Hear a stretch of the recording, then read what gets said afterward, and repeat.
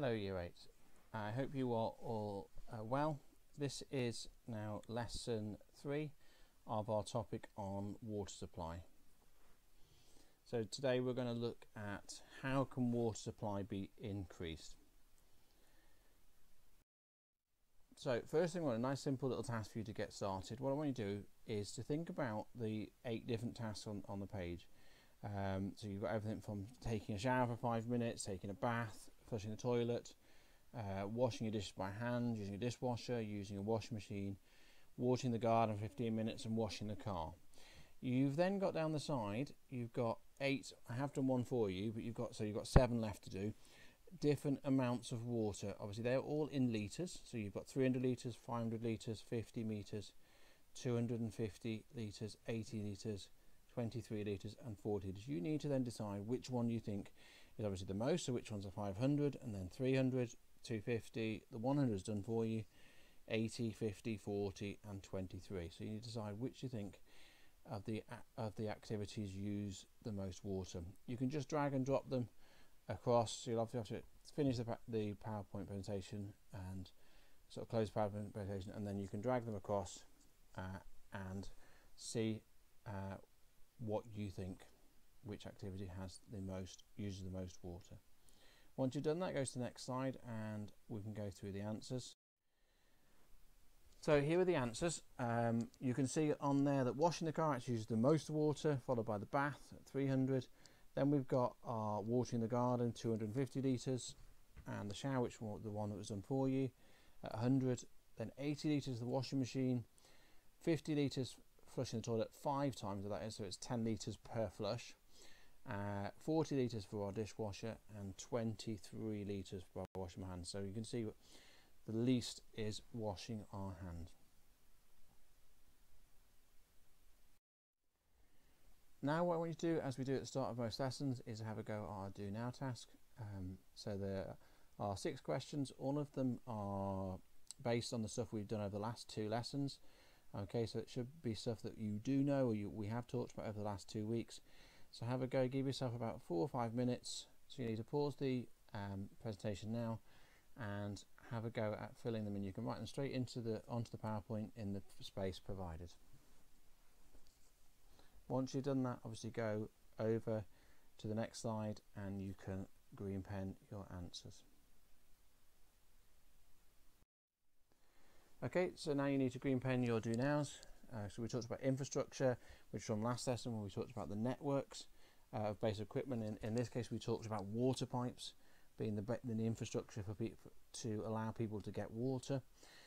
One of our physical, so remember physical means natural factors that affects water, would be either our climate, so the amount of rainfall we get, or the temperature of the area, or the geology, the type of rocks. Remember we talked about permeable and impermeable rocks would affect the amount of water. Over extraction is when obviously we take out too much water. Remember that over being more than and extraction being taking something out. So in this case, over extraction of water is when we take too much water out of those aquifers and it's not replaced. Therefore, the groundwater level slowly falls, which means there's less and less water available. Question 4 asks about poverty. And obviously we talked about last lesson the idea that poverty affects whether people can afford infrastructure and the technology to have access to that water. And obviously that means that without clean drinking water and access to enough water that they can become ill. We talked then, the first lesson we talked about the idea between water insecurity and water security. Remember, insecurity is when there's not enough available clean water, so obviously they can't have good health and a good livelihood for the population. And the term where the water supply is greater than demand is where we've got surplus, so where we've got more water than actually is needed. And obviously that's the opposite from water deficit.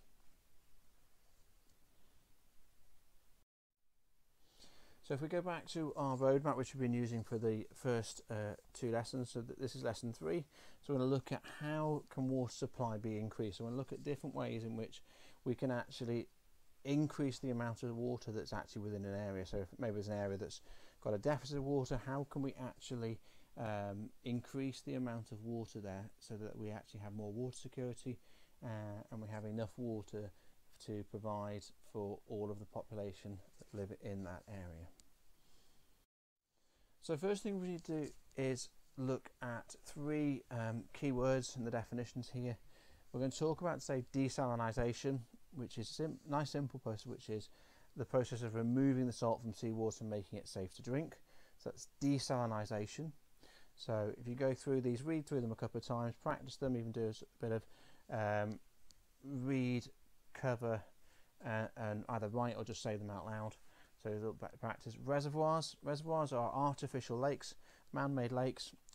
Often in this case we're talking about the ones that are stored behind dams.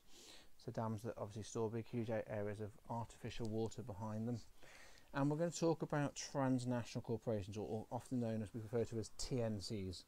And these are companies that operate in more than one country. So in other words, they have maybe factories in one country, offices in another country, shops in many different countries. So examples, you could talk about lots of TNCs that you'll be familiar with, so McDonald's or Costa, okay, all those big companies, Nike, Adidas, they're all TNCs. They operate in many different countries, either with factories or offices or shops or sort of planning or manufacturing places. So before we move on, make sure that you understand these three terms, because these are going to be quite important as we go through today's lesson, and we'll use them a number of times. Okay, first thing I want you to do is I want you to log on to the GCSE pod. You will need to log on before you click the link, so otherwise you'll have to come back and click the link again. I want you to watch the GCSE pod, which is entitled Meeting the Demand for Water. It's 5 minutes, 29 minutes long. Okay, so while you're doing that, I do want you to make notes, and there's space in 2 slides time for you to make notes on the PowerPoint. So there's a table for you to fill in. If you don't, for any reason, if you can't get onto GCSE pod or you're really struggling, then if you go on to the next slide, then there's basically some text that you can read through and use that to make notes rather than watching GCSE. But hopefully you can get on the GCSE pod, because that will give you a lot more visual stuff that you can see exactly what each of the ways that that they're suggesting we can use to increase the amount of water in an area. So here's the text if you haven't been able to get onto the GCSE pod. So this is talking about strategies to increase our water supply. Obviously you need to read through it carefully. You need to make notes on the next slide.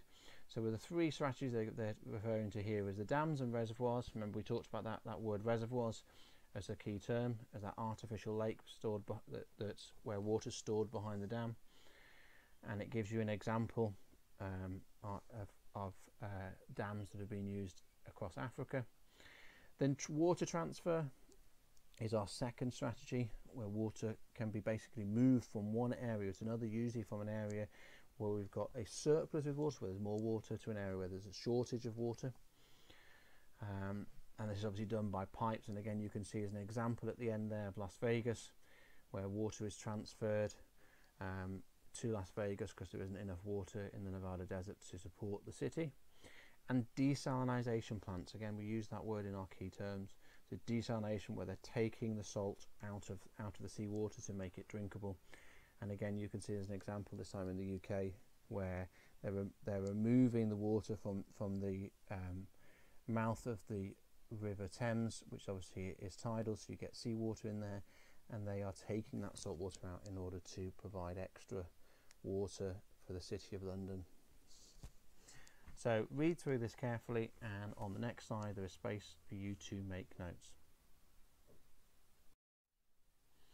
So this is your note table. What I want you to do is I want you to fill in your notes about the 3 different strategies that either GCSE pod or the information on the previous page has told you about. What you need to include is what is it, so what is desalination, okay, how does it work, what are the advantages of it, are there any disadvantages, are there any problems or negatives with it, and is there a sort of an example that you give. So you will need to stop the presentation obviously and go and fill in the 3 sections. It's important that you do this, okay. of it, otherwise you will struggle to do the next part. One of the examples that it talked about, okay, was in India, so an area that struggles with water and some of the problems. So they've talked about Coca-Cola opening a number of factories across India. So what I want to do, just a little introduction to this case study. Coca-Cola is our TNC, our transnational corporation. So again, that goes back to our key terms that we defined right at the start of the lesson. So that's our transnational corporation, or our TNC is Coca-Cola. So what I want to do is just 3 nice simple questions to use the map, and it'll get us thinking about what Coca-Cola is doing in India. Again, you'll probably need to pause the presentation while you fill in the answers, and then go on to the next page so you're ready to green pen your answers. Okay, so you should now be ready to green pen your answers. You can actually see there are 12 different Coca-Cola factories being opened. There is 4 at the top there, right up in the north, so that one hiding below the top one. So if you've got 11, it's because you've missed that one that's hiding underneath. When a question asks you to describe the main locations, obviously it's quite difficult in this map because they're really spread out. So we're trying to pick out sort of key features of that spread. So the fact that I've said in the answer there in my green pen, that they are sort of evenly spread across, and they're not all concentrated in one area. They're not all in the north or south. They're reasonably usually, there's some in the north, there's some in the east, the west, some in the central, and there is one down in the south as well. So they are quite evenly spread across India. Obviously, most of them are inland. There's only a few on the coast. So most of them are inland, and only 2 on the west. You can see 2 right over on that west coast. There's 4 up in the north, 3 in the east, and there's a couple in central. So the fewest actually we can pick out is that one low one down by Bangalore there, right down in the south. There's only 1 in the south. So again, you can get a really good description of where these factories are. And there was a bit of a multiple choice question at the bottom: which one of the statements is true? Again, if you struggle with this, make sure you go through it line by line and cross ones out. It can't be that one. So A, all the Coca-Cola factories are in the north. Clearly, if you look at the map, you can see that there's only 4 in the north and there are others out west. That can't be right. Most of the Coca-Cola factories are on the coast. Well, we actually said on the last question that they're not. There's only those 2 over on the west coast that are actually on the coast themselves. So that can't be right. And you've got C, there was only 1 Coca-Cola factory in the south of India near Bangalore, and that definitely seems right because you can just see 1 right down that bottom there. And there are 4 Coca-Cola factories in the west, and we said that already. There's only 2 out on the west coast, so it can't be that one. So your answer there was C.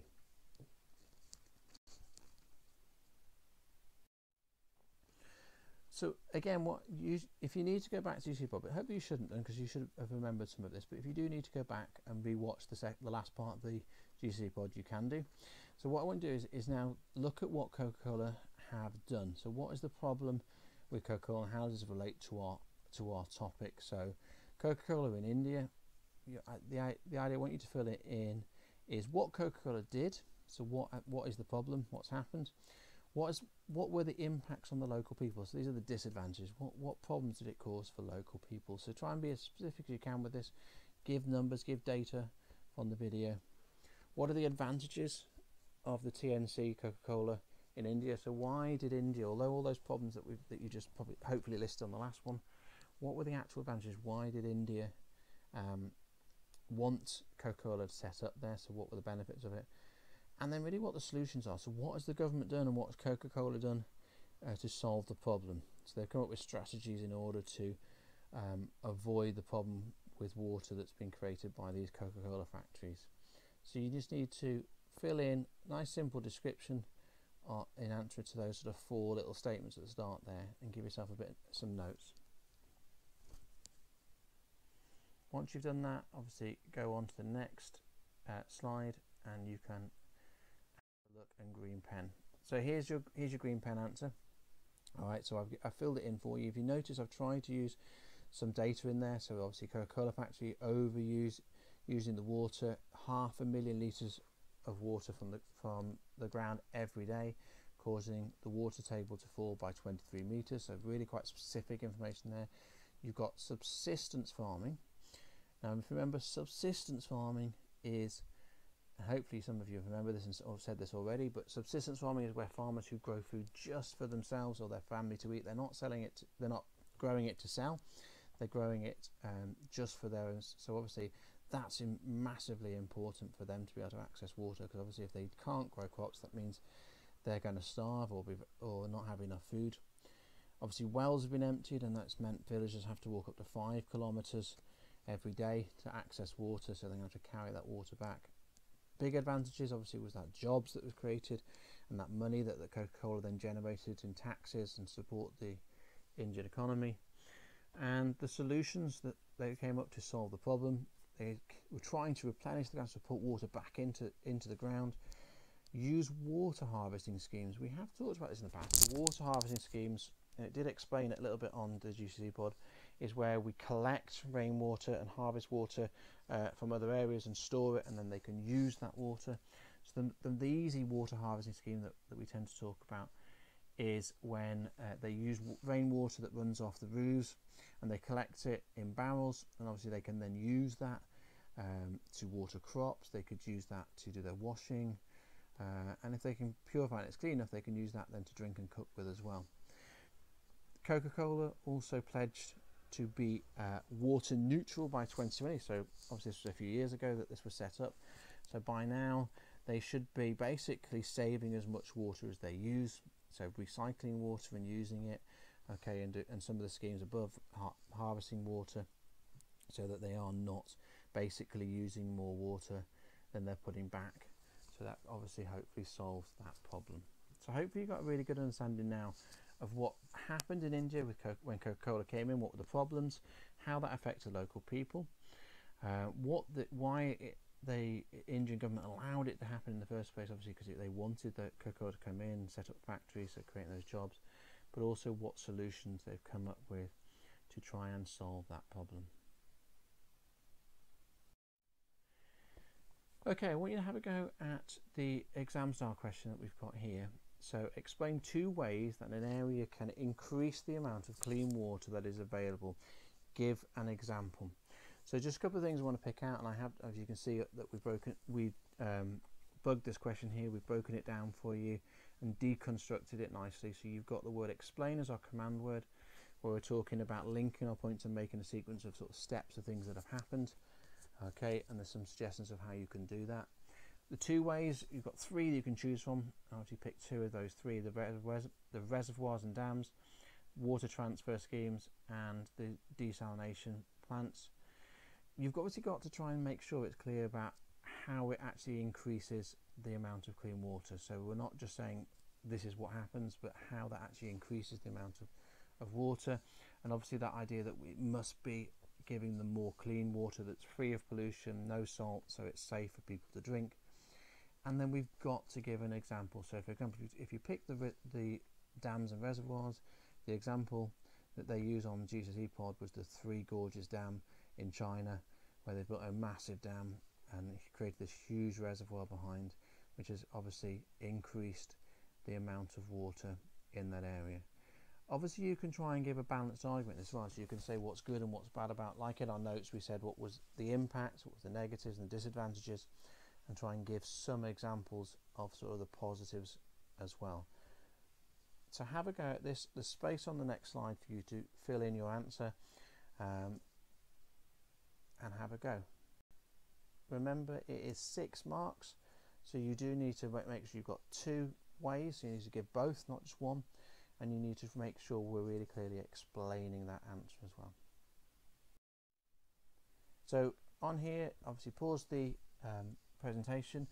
You can obviously look back at the previous slide for those little helpful hints as you look back, and how we've sort of broken down that question to help you set up your answer.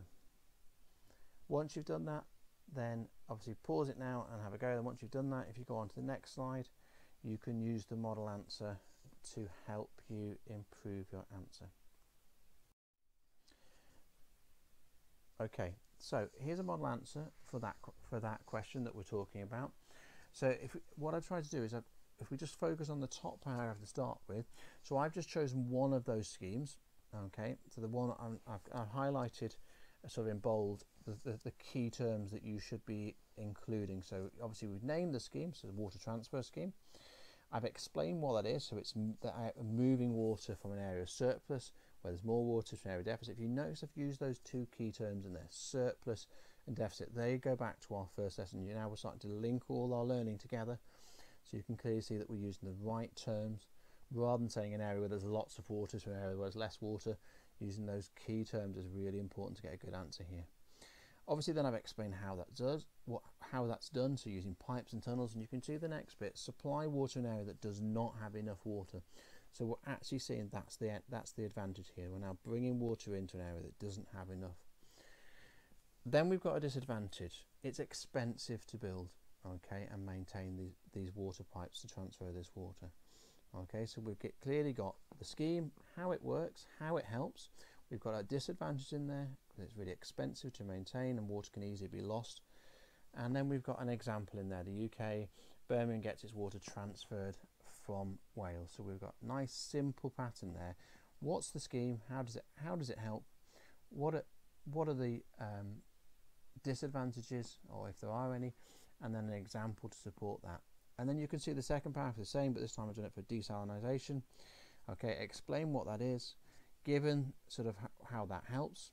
Okay, then looked at the disadvantages, the excess of the salt going back into, so damaging the ecosystem, and obviously the energy used adds to the greenhouse effects of carbon dioxide and things given off in the process, and different gases going into the atmosphere causing climate change. And again, we've given an example at the end.